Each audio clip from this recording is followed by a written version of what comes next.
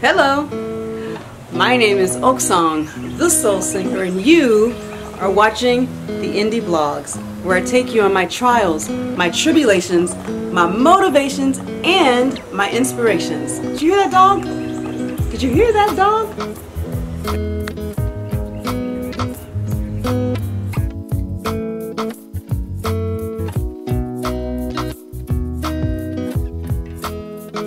The birds are so lovely. The birds are so lovely. Today, we are going to cover part 2 of that interview that I had with Derek Linzy.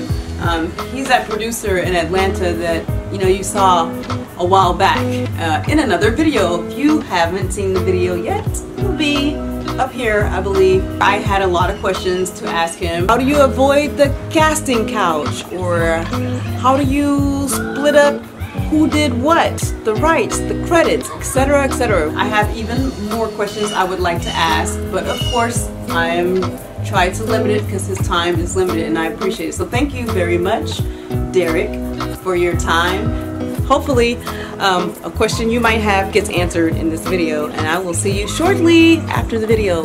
Bye now.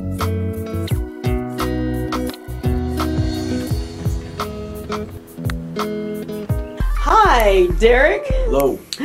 Thank you so much for doing this for me. And this is for the Indie Blogs. Give us a little 30-second introduction to who you are. My name is Derek Linzy. I am a producer and engineer and musician for Derek Linzy Music, LLC.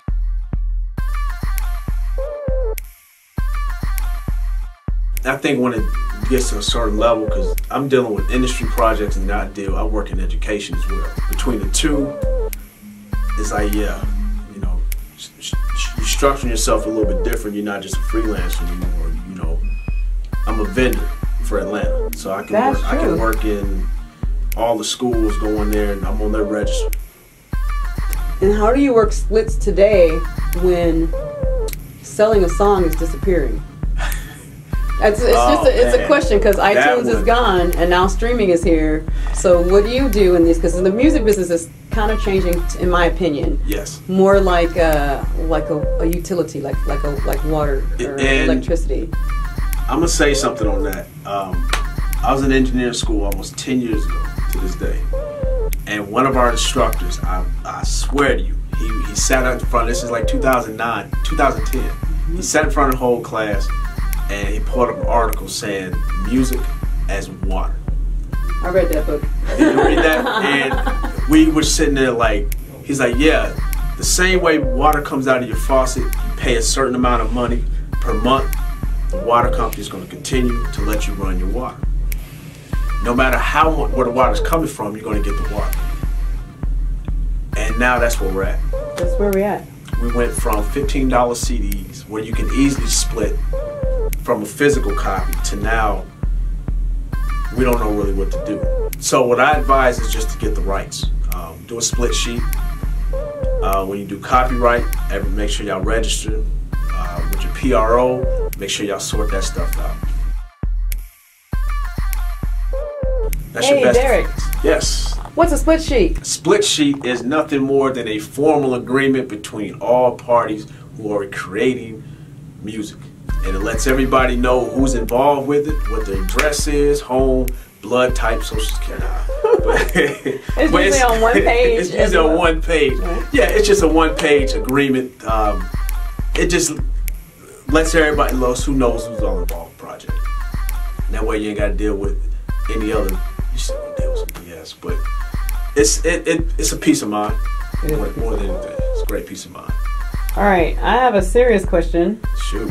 This question is for all my women out there. Right. I say women, but there has been a few males who have experienced the casting couch as well. What advice would you give to an independent artist who is unsigned, who is going through the motions, meeting producers, male, or quote unquote gatekeepers? How do you get business done with avoiding the casting couch?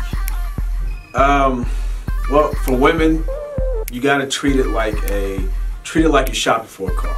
I'm gonna put it like this.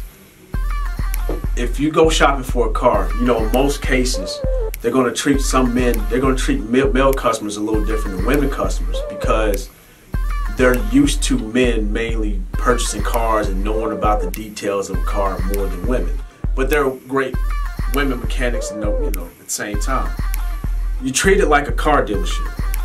You wouldn't go in there by yourself because you know as soon as you walk on the lot, there's about 10 salesmen that are going to come at you. If you're dressed like you're going to the club to go buy a car, the approach is going to be different. It's going to be a lot different. So if they're trying to ask you for a date by the end of that because you're putting off that, energy or what are you dressed at, it's going to be human nature to some of that. So to minimize a lot of that stuff, just, go in there, be conservative, and then bring people with you. Bring another person with you that's more knowledgeable. Ask a lot of questions. If you can do something that's more in a public setting from jump, do so. Yeah, which is my question. I thought I would be meeting you at your house today. No, we're ground zero. We at the shop, so we at the shop. But there's a lot more people with home studios today now. So some people don't have the luxury, to go rent out a studio just to do a meet and greet with people. But if you do have to go to somebody's house, if that's where the home studio is, just be mindful of the hours. If you can do something more in the daytime, try to do it more in the daytime than versus, midnight, 1 a.m. after leaving the club or something like that. Not saying all people are bad, but, increase your chances of comfort. Your top 3 tips for singers and rappers, if anything, for anything. Tips for singers is invest in some form of lessons for yourself. Understand about vocal lessons, vocal production, because that's the stuff that really makes or break you when you actually making records and stuff. So they should learn about production then? They should learn about production. Oh yeah, I don't know any carpenter that hasn't studied a hammer. They understand the hammer. That's a big part of what they use. But they understand what different types of nails. They understand screws and screwdrivers and all the other essential things for them to build and do what they do. So don't just limit yourself to the hammer because you need something else. The hammer needs to do something to something. So rappers, diversify. Listen to a lot of older music, stuff that's going to give you a different cadence. Everybody's always looking for a way to spit and have a different cadence. Listen to older stuff. Listen to stuff you wouldn't normally listen to. And listen to the cadence, listen to the melodies, listen to the rhythms. And try to rap to something that you wouldn't have no business rapping to. Take a country song, just by yourself, and see if you can spit something on it and make it hot. Well, what do you think about singers who go between a lot of styles? Is it hurt? Is it good? Is it bad? It's not bad unless if it's natural for you to go between different styles, that's fine. Prince wasn't stuck to one style. Stevie, Michael, their influence, they had a lot of stuff that influences the music.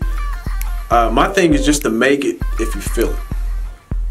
But trying to create a hit and all that stuff, hits are not always about songs, which is funny. The marketing team and the public define the hit. You just make sure the song is good. Your job is to make sure that song is as good as you can make it, and you left nothing out there. And then you let everybody else determine, the destiny of this song.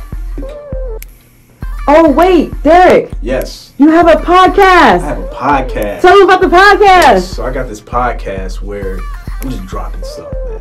It's just little tidbits of knowledge. Little tidbits, man. Just some stuff you can put in your pocket and pull out when you need it. And might serve you some good one day. So my podcast is called My Cousin Makes Beats, right? And it's available on the Anchor platform. And if you do reach out to me through any of those platforms, I'll be more than happy to send you the link to the podcast. So once again, if you're on anchor.com, type in My Cousin Makes Beats, MYCUZZIN. Make sure I can spell makes right. Yeah. MAKES Beats. Hooked on phonics works for me, y'all. I don't want to break nothing. Do you need some room? No, I got it. All right, cool. All right, good people. We just talked to Derek Linzy. I thank him so much. That's me. That's him. He's in Atlanta, but just because he's in Atlanta doesn't mean he can't make a song for you. All you got to do is email. Awesome. So if y'all need to get contact with me, you can email me at dlnzproductions@gmail.com.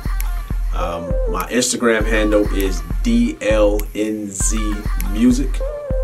Facebook, Derek Linzy. DEREKLINZY, and the same goes for YouTube. So those are the best ways to hit me. And you can also go to the official website at dereklinzy.com. Oh wait, Derek. Yes. You have a podcast. I have a podcast. Tell them about the podcast. Yes. So I got this podcast where I'm just dropping stuff, man. It's just little tidbits of little tidbits, man. Just some stuff you can put in your pocket and pull out when you need it. It might serve you some good one day. So my podcast is called My Cousin Makes Beats, right? And it's available on the Anchor platform. And if you do reach out to me through any of those platforms, I'd be more than happy to send you the link to the podcast. So once again, if you're on Anchor.com, type in My Cousin Makes Beats, MYCUZZIN. Make sure I can spell makes right. Yeah. MAKES Beats. Hooked on phonics works for me, y'all. All there right. I go, man. Thank you. Welcome. Bye. Right.